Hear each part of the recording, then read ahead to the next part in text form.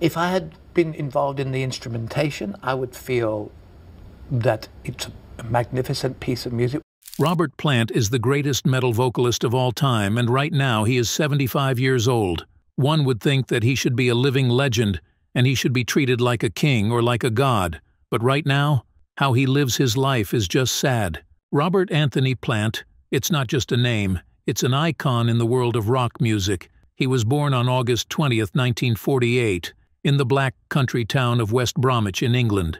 He was a blessing that was received by his father Robert C. Plant, who was a civil engineer, and his mother Annie Celia Plant, who was a beautiful Romany woman. The Robert Plant we know today is the result of the upbringing by his parent, who laid the groundwork for a memorable career that would leave a permanent mark on the music world. Plant's journey into music began when he first heard the rock beats, and instantly he got obsessed with singing and rock and roll. This inspiration and passion for rock was ignited in him by the charisma of the king of rock and roll, Elvis Presley.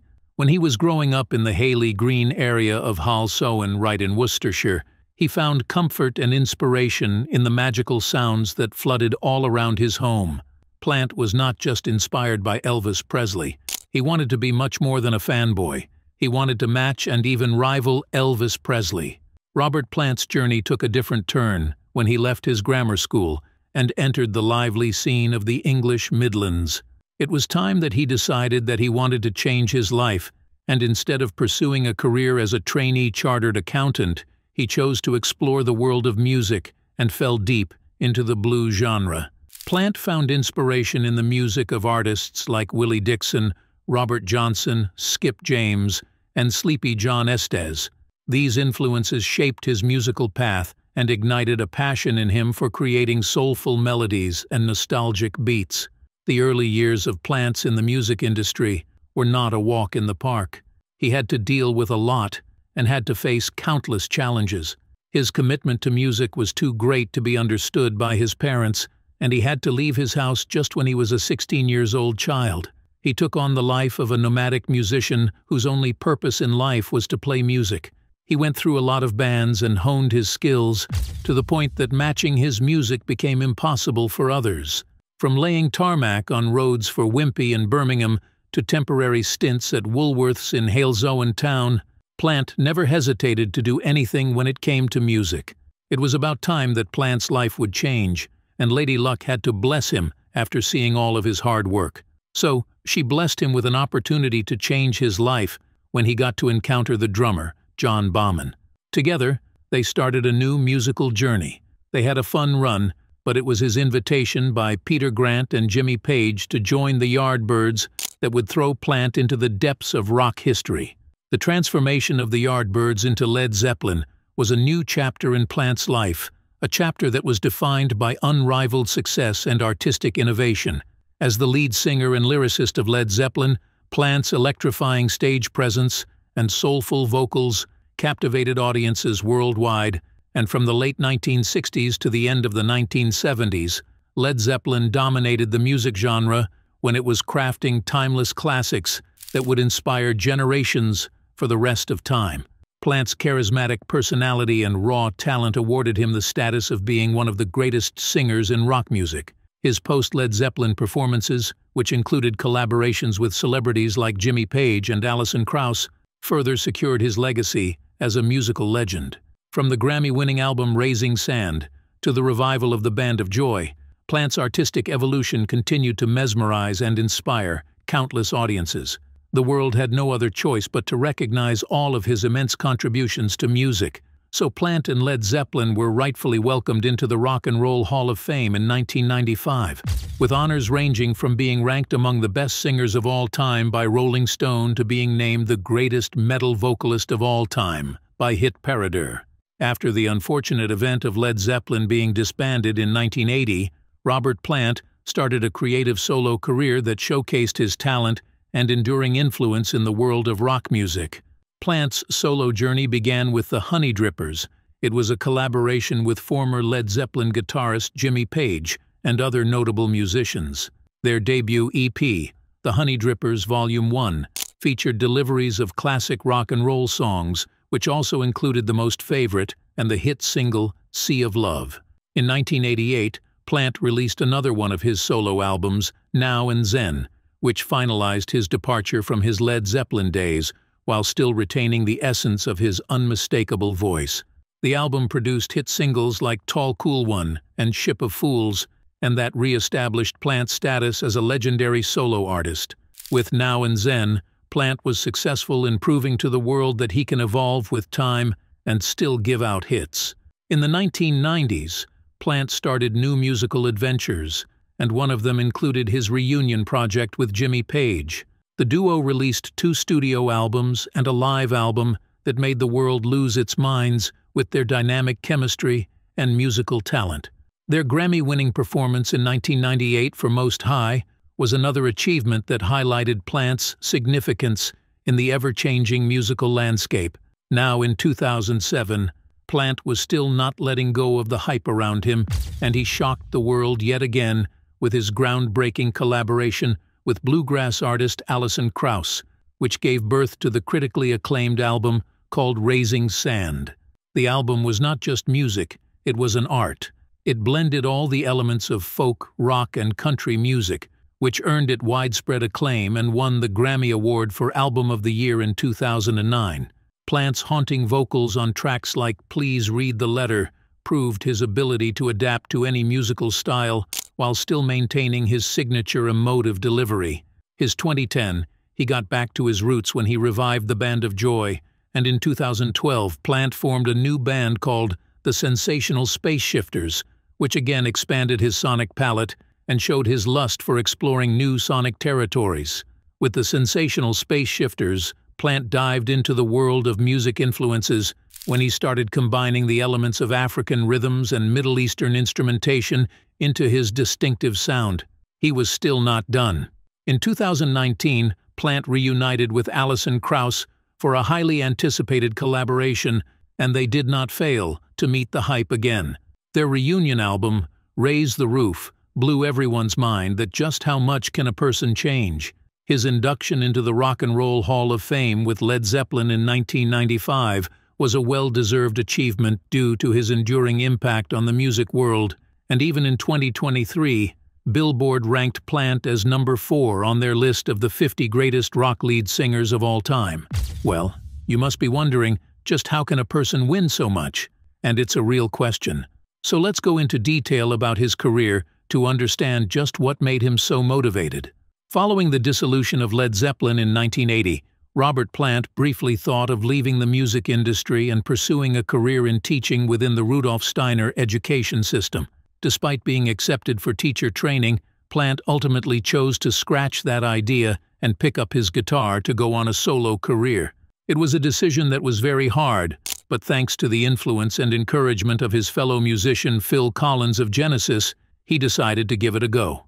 Plant's solo journey started with the release of his debut album, Pictures at 11, in 1982, which was followed by The Principle of Moments in 1983. These albums featured hit tracks like Big Log, In the Mood, and Little by Little, which became the base of Plant as a solo artist. Throughout the late 1980s and early 1990s, Plant collaborated with keyboardist and songwriter Phil Johnstone on 3 solo albums, which were Now and Zen in 1988, Manic Nirvana in 1990, and finally Fate of Nations in 1993. These albums showed just how versatile he can be, and with tracks like Tall Cool One and I Believe, he got recognized as a legendary solo artist. Despite Led Zeppelin's disbandment, Plant continued to collaborate with Jimmy Page on various projects, and together they formed the Honey Drippers in 1984. They released an EP and achieved commercial success with hits like Sea of Love and Rockin' at Midnight.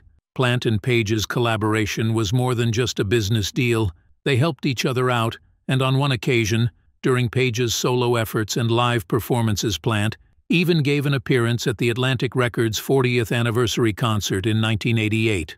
Plant's fondness for live collaborations with renowned musicians was well known, and on one occasion, he joined Queen on stage at Wembley Stadium for the Freddie Mercury tribute concert in 1992.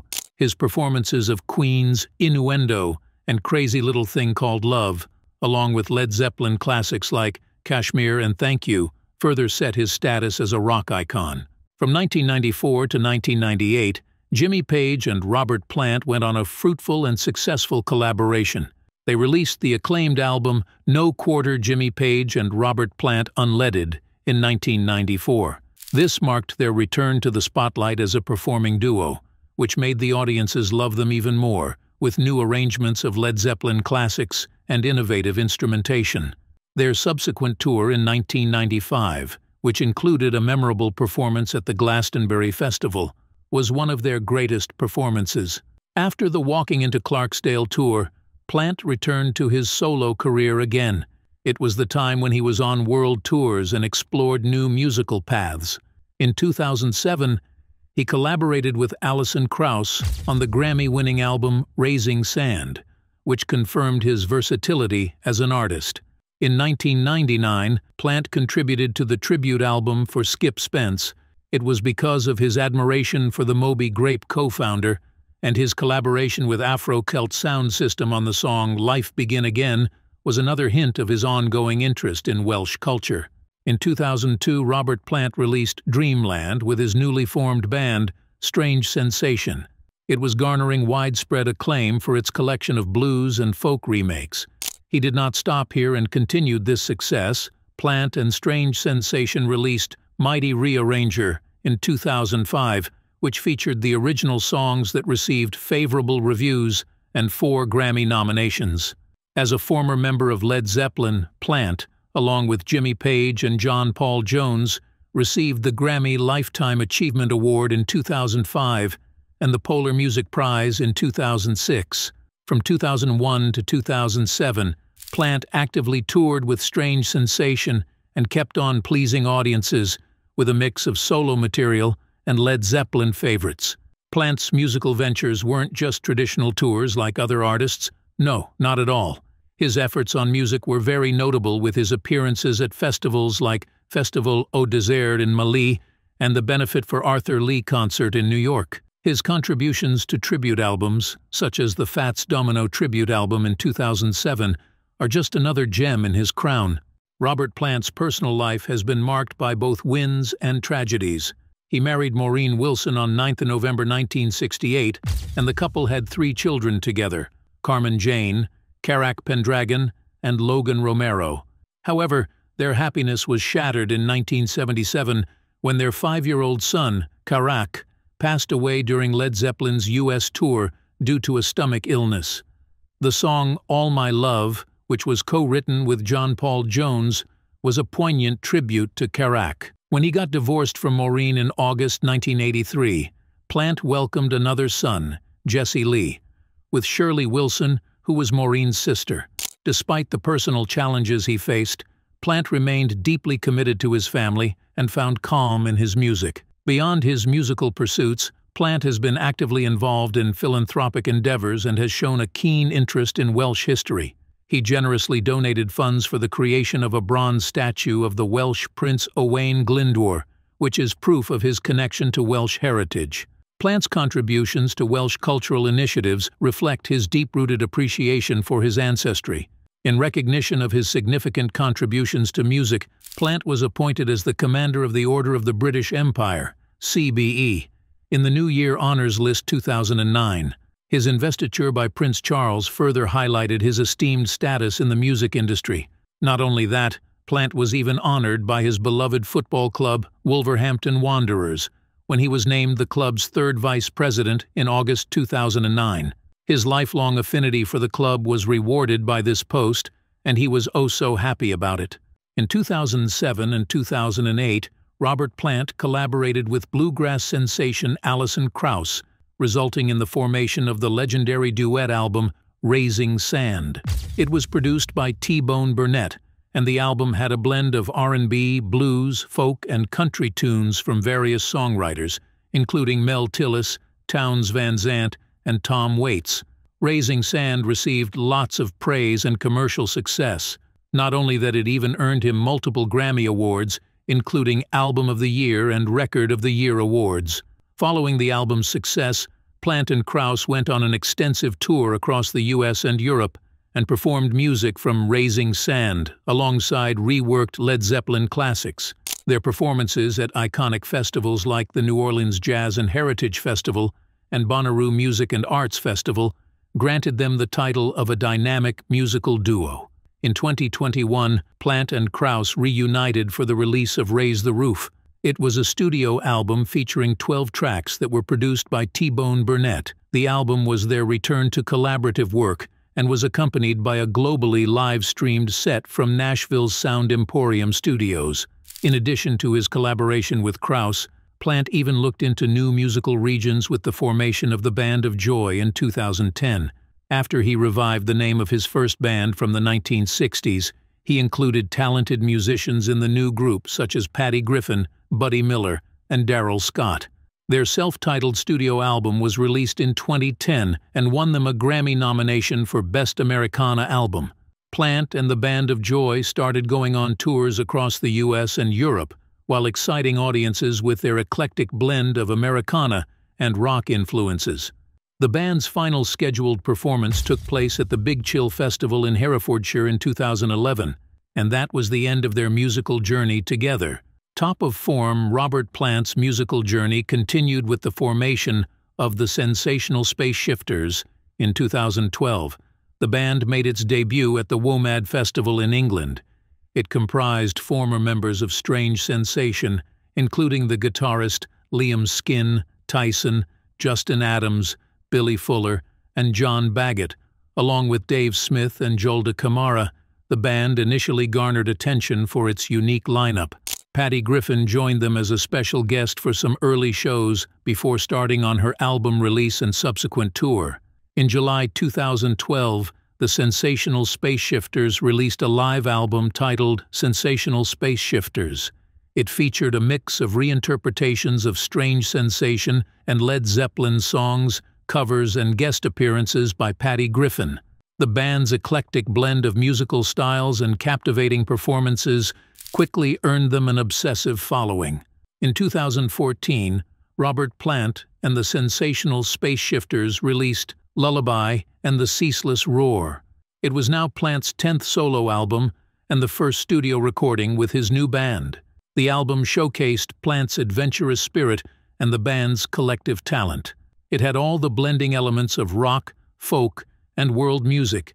Their performance at the Glastonbury Extravaganza in June 2014 further solidified their reputation as a formidable live act. Following the album's release, Plant and the Sensational Space Shifters went on a North American tour in autumn 2014. It thrilled audiences with their dynamic performances. The band continued to showcase their rock with a special 10-inch live EP titled More Roar, which was released for Record Store Day 2015. In September 2015, during a concert in New York City, Plant gave the world a hint that he might have plans for a new album with the Sensational Space Shifters.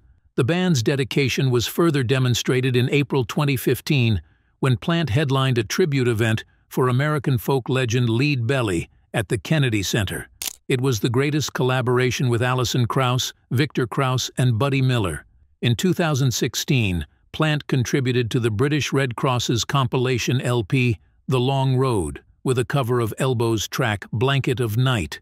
It was at this point that the world realized that he had an ongoing engagement with social and humanitarian issues. Later that year, Plant joined artists like Emmylou Harris and Steve Earle for select dates on the Lampedusa Concerts for Refugees tour. It was for the sole purpose of raising awareness and funds for educational programs for refugees. Plant's musical journey with the Sensational Space Shifters continued with the release of his 11th solo album, Carry Fire, in October 2017. In recognition of his contributions to music, Plant received the AMA Lifetime Achievement Award at the UK Americana Honours and Awards in 2018. Despite his legendary status, Plant remains grounded and connected to his roots. He resides in Shatterford, near Bewdley in Worcestershire, where he continues to draw inspiration from his surroundings. His commitment to supporting local initiatives, such as the community buyout scheme to save the Bath Music venue, reflects his desire to give back to the communities that have shaped him. In 2020, amidst the COVID-19 pandemic, Plant once again demonstrated his generosity by donating money towards frontline medical supplies. His contribution to a small clothing manufacturer in Kidderminster, England, aimed to support efforts to provide essential medical equipment to local hospitals, highlighting his ongoing commitment to humanitarian causes. Robert Plant's enduring legacy extends beyond his musical accomplishments. He has inspired generations of artists with his distinctive vocal style and expressive performances. His influence on the rock genre is immeasurable, earning him accolades such as being named the greatest voice in rock by Planet Rock and receiving the Outstanding Contribution to Music Prize at the Q Awards. Plant's impact on the music industry is undeniable, and his contributions continue to resonate with audiences worldwide. As he navigates the ever-changing landscape of music, Plant remains a revered figure whose artistic legacy transcends generations. Now there you have it, all of his life explained in this video. We hope that you like it.